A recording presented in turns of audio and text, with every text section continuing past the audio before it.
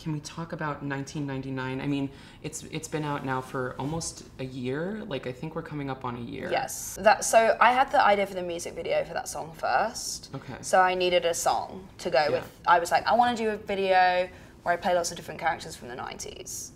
And then I was like, I need a song. So I was like, cool, let's do something themed around 1999. And then it all just sort of flowed. I was working with Oscar Holter, and Noonie Bao, who are two people I love. I really collaborate with Noonie a lot all the time. We were working in LA at Max Martin's like compound studio or whatever. So it kind of felt like weirdly fitting to be writing a song about like 1999 in like Max Martin's like studio house, because he's like, I mean, he's still like pop king, but in the the 90s was his, I feel like his like, you know, fucking era, like Britney, Backstreet Boys, like just constant.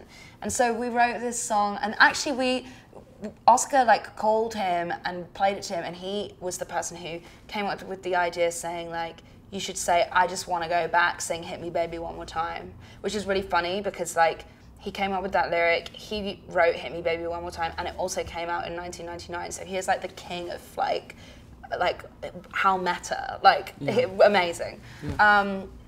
So that it was kind of written all there, and then I sent it to Troy and was like, do you want to jump on a verse? Like, you need to write your bridge. And he did that. We weren't in the room together. He did that in LA whilst I was in Miami, and that's kind of how the song came together.